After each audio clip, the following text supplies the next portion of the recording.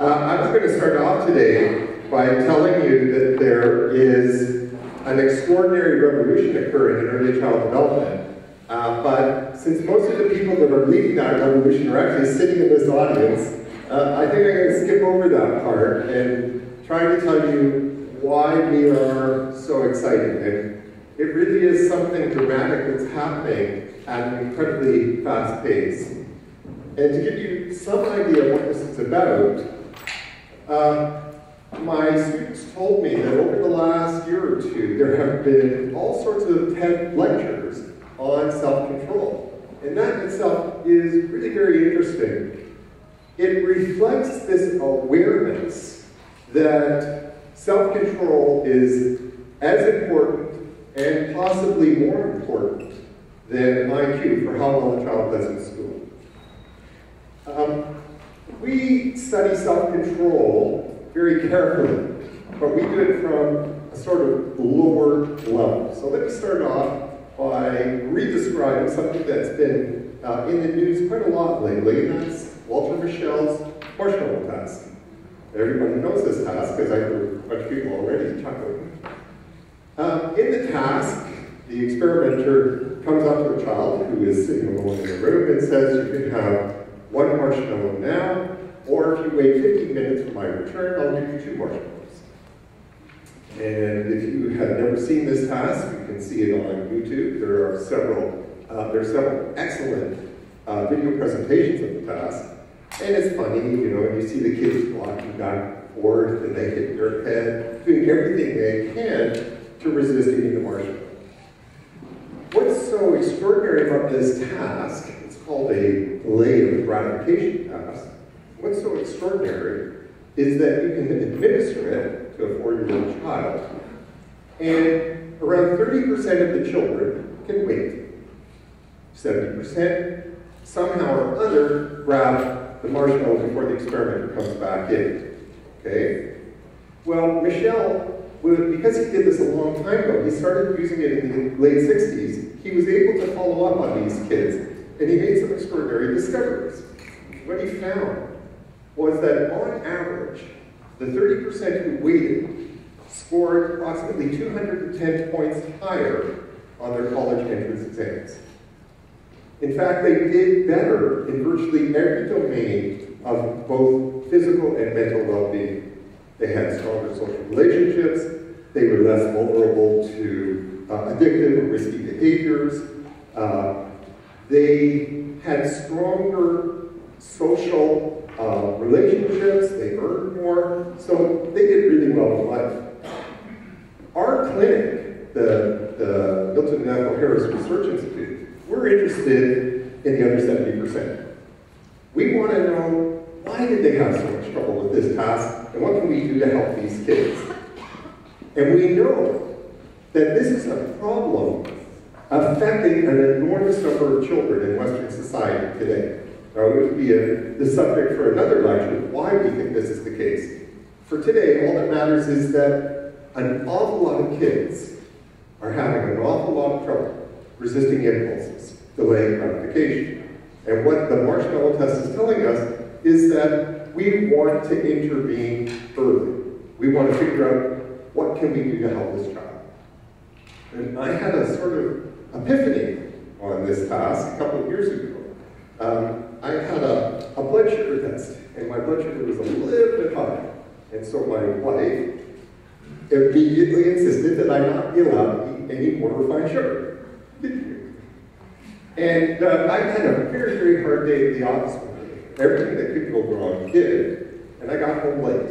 And my children, who were also here, felt very sorry for their dad and bought me 6 butter tarts. And they left the butter tarts on the dining room table. I got home late, and there were the 6 butter tarts, and I swear to God, I was just like these kids you see on the video, rocking back and forth, staring at me. And about 30 seconds later, all 6 butter tarts were gone. Now, had it been a different day, had I had a good day, I wouldn't have eaten them. I would have heard my wife's voice. And I would have understood why I shouldn't eat them, and that really everything was going so well, stick to the plan. So what was going on here? Well, what we did was, the very next morning, we began to research an area of psychology called ego depletion.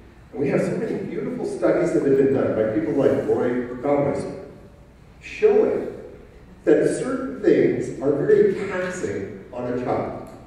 Just paying attention demands an awful lot of energy from the kid. So the kid needs a chance to restore, the child needs a chance to recover. Well, this is exactly the work we do in my lab. Because what we look at are children that, for one reason or another, are burning an awful lot of energy.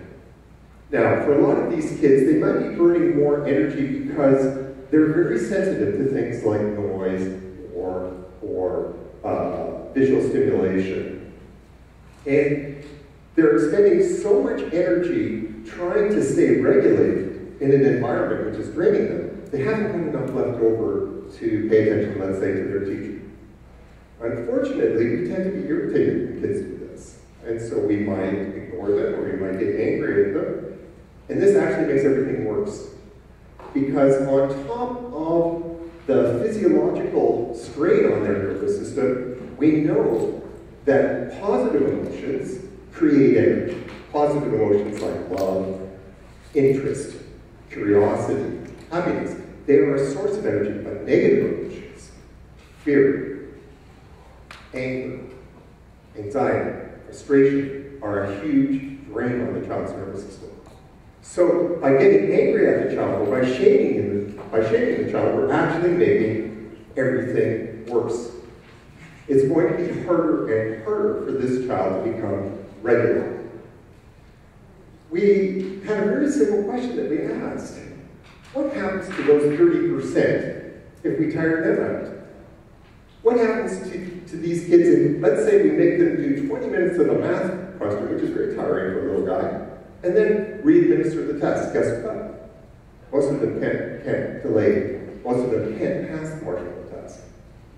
Now, let's look at the other 70%. What happens to those children if we rest them up? And we can rest them up. We do it with active stretching. We play soothing music. We do deep breathing, just like you and I did yesterday, sweetheart. And guess what? Now they can wait. Most of them now have no problem delaying gratification. This is very interesting for us, because what it suggests is we make a huge mistake if we look at self-control as a muscle, as a strength. And if we look at a child who has poor self-control as somehow lacking mental fortitude, lacking this internal strength to resist impulses. Rather, what we think is going on with these children is that they're spending so much energy trying to cope with stressors. Now, these stressors can be biological, or social, or both. They haven't got enough left over to pay attention to their teacher, to resist an impulse, to laugh when somebody does something rude. Well, this is exactly the work that we do at our clinic. And in fact, we just reported our results last week. And guess what? If we reduce the stressors on a child, if we figure this out, it is amazing how these children can begin to learn the sorts of things we want them to learn, like learning self-control or the lessons in school. I thought what I would do today is give you just one case example to try to illustrate this point. The point is very simple. The point is getting every adult, parents, educators, anyone who's working with a child, physicians, to try to understand the child, try to understand what's going on inside the kid. Use these behaviors that you see, that you find irritating or annoying, as a sign that this child's under too much stress. And we have to figure out what are the stressors for this kid. The best way to teach this is with case examples. So this is one standard one that I like. We had a 9-year-old boy come in to see me, and he was obese. And the first thing I noticed when he walked into the office was absolutely no affect on his face. It was completely blank. Well, we always ask the same first question, and that's tell us about your friends, because psychologists have known for an awfully long time that social relationships are the key to long-term mental well-being. So I said, tell me about your friends. And he said, I've got friends all over the world. I thought, that's a very strange answer. I kind of thought maybe his father was in the military. And I said, well, tell me about your best friend. He said, well, my best friend is Prussian. He's a Romanian. I said, your best friend is a Prussian? He's a Romanian? He said, yeah. He's part of my online internet gaming community. So it turned out that the child was spending hours every night as part of this online gaming community. And then I said to him, no, tell me about the friends you can actually see. And he said, oh, no, we all have lab cams on top of our computers. I said, no, tell me about the friends that you can actually be in the room with. Well, he had none. What was actually going on with this child, and this is, I haven't got time to explain it properly, but the short answer is that this child had what we call a sensory integration disorder. He was having trouble integrating the information coming from his hands, his elbows, his deep muscles, his tactile sensations. So for this child, gravity itself was a huge stressor. He was spending huge amounts of energy trying to cope with walking, standing up, sitting down.